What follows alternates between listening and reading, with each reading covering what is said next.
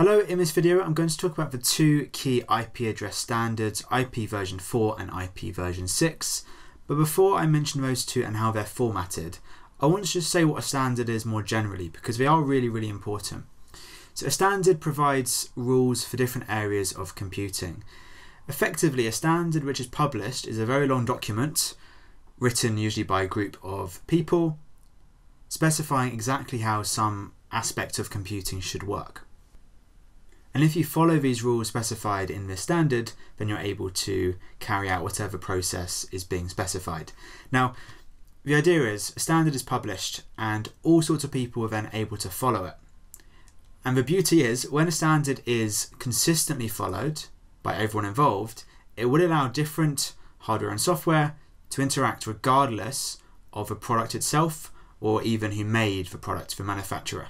The idea being that if Dell and Apple and Lenovo and Acer are all following the same standard, then all of those devices would be able to communicate according to the rules in that standard. Now, the fancy word for devices and software being able to work together despite being different is interoperability. So devices which are interoperable are able to work together despite being a bit different. They're just following the same rules. Now, standards are everywhere in computer science, because how else would you manage all the millions of companies and the different countries and different products and the old and new products? It's so confusing and a bit of a mess. Unless you've got standards, how on earth would you be able to communicate and keep things as consistent as you are able to? So here are some examples. Things like Unicode we've covered. File formats are good examples of standards. All data is stored in binary, and so you need a standard to specify how to understand that binary. There are different standards of USB and CDs and languages like HTML and CSS. All of these originated from a set of rules which just a lot of companies have accepted and followed.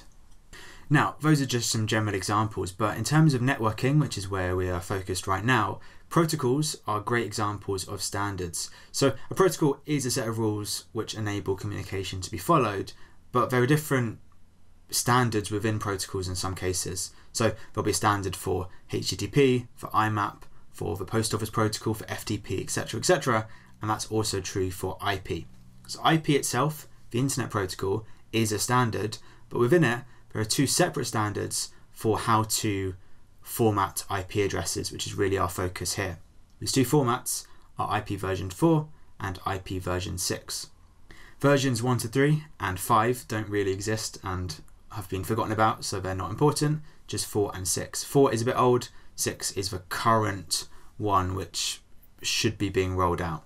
Now, an IP address, as I've covered, is allocated to each device running the internet protocol.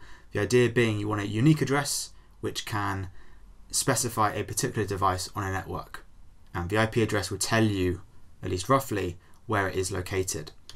Now, the IPv4 address will use 32 binary digits, 32 bits, to specify this address, and it will look something like this, right? 32 bits in a row is a bit of a headache to have to deal with, and so as part of this standard, people, to improve readability, would express it in something called dotted decimal notation. Now, this is a way just to try and make it easier for us to understand. The way it works is each of these 4 bytes in the IPv4 address are converted to the decimal equivalent, and because it's a byte, it means the numbers are only going to be between 0 and 255.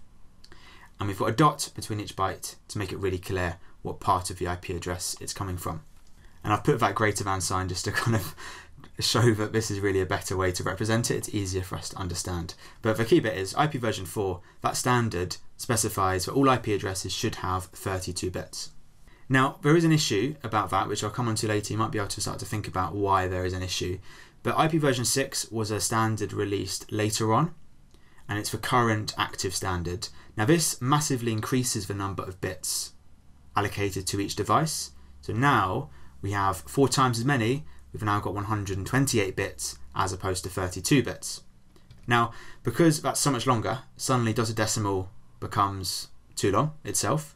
So we need an even more compact way to represent this. And we usually show IPv6 addresses in colon hex notation.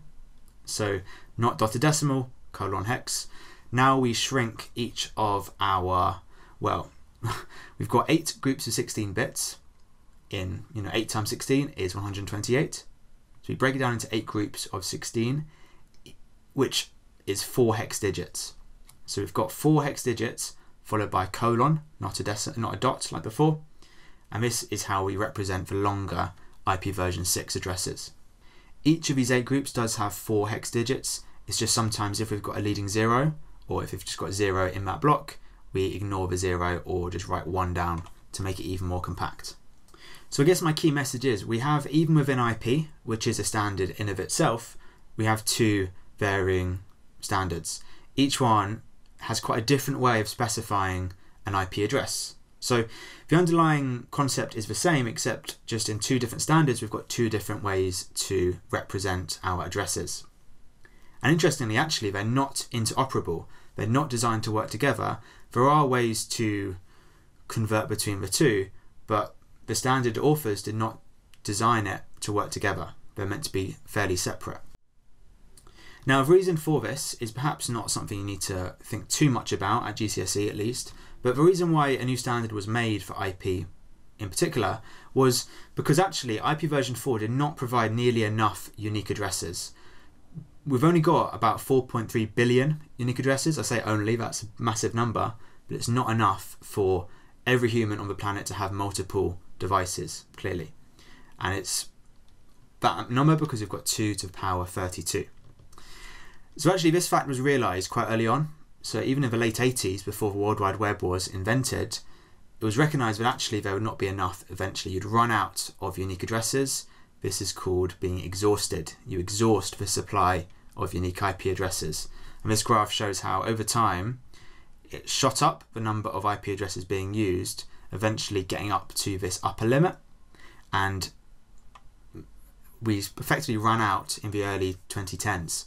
So despite IPv4 still being used, there are in theory not any more unique addresses, although there are ways around this actually. So there were some new technologies invented to try and delay this exhaustion and try and delay this running out of IP addresses. But eventually the solution was to create a new standard which would replace the old standard. And this new standard was IPv6.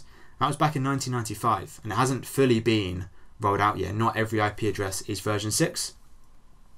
There's a decent chance you've got a version 4 address still, despite it being invented over 20 years ago.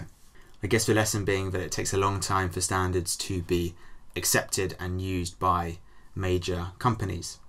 Now the solution is good because IPv6 with many more bits per address can represent around 340 trillion unique addresses.